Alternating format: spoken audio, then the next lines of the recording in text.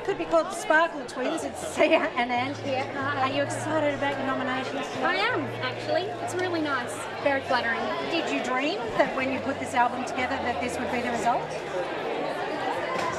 Yeah. Yeah, you can be honest.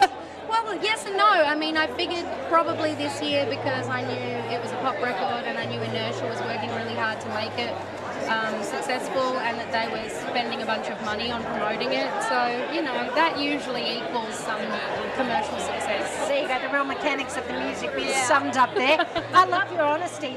But what's it like to be here at the Opera House with all these other guys nominated? Really fun. Really fun. Are you performing tonight? Yeah. And are you looking forward to that? Yeah. That should be a good time. We have arranged a nice weather for you. I know, thank you very much. You're so powerful. Yeah, just a call. It didn't take too much. Anyone you're particularly looking forward to catching up with and or seeing? Well, I'm obviously looking forward to seeing Megan Washington, Birds of Tokyo. Who else is great? I haven't ever seen Angus and Julia, so that'll be good. I know I'm forgetting people. Anyway, if I forgot you... Gorgeous, Sia. Good luck for tonight and have a ball. Thanks, man. Have a good one.